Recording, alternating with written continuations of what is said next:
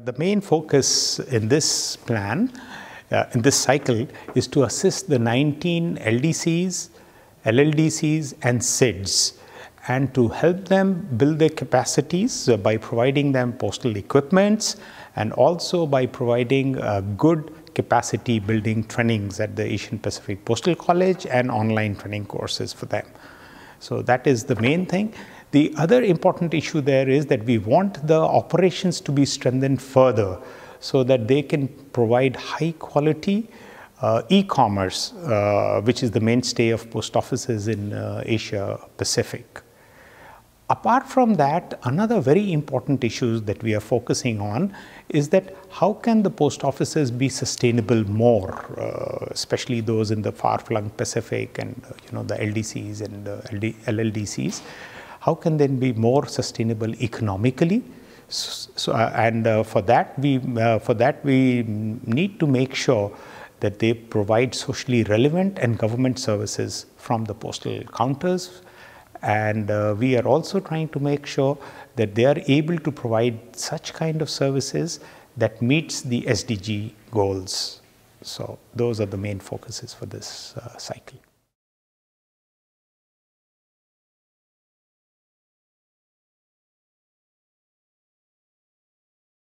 If you look at the number of post offices and the number of postal employees and postal infrastructure, Asia Pacific has the largest number of post offices, postal outlets, and it is almost 60% of the world population, and it's reflected in a huge postal network.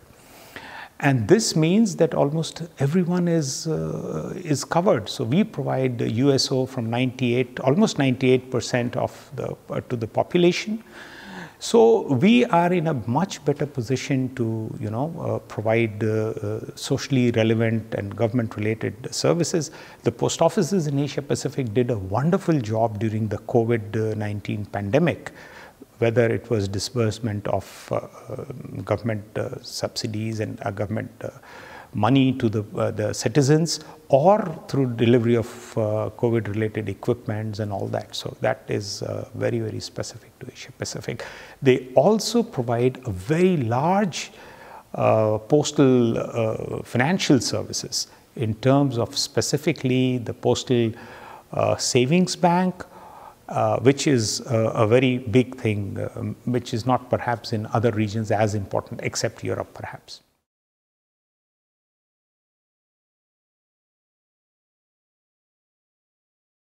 The most important KPIs are those that are measurable.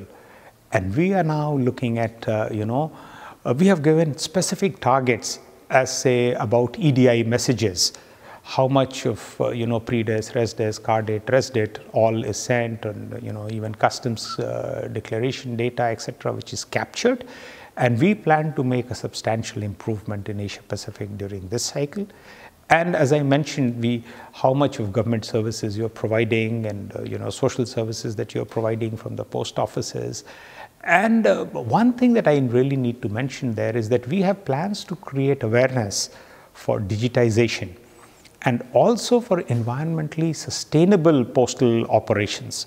So we are also looking at, whether we can provide them with electrical vehicles, and we can, have solar panels for generation of electricity, especially in the far-flung areas, because many of the post offices do not have electricity sometimes, or the electric connection is very, erratic. And for any kind of digitization or EDI messages, etc., it is important to do that. So those are the special things we would like to do.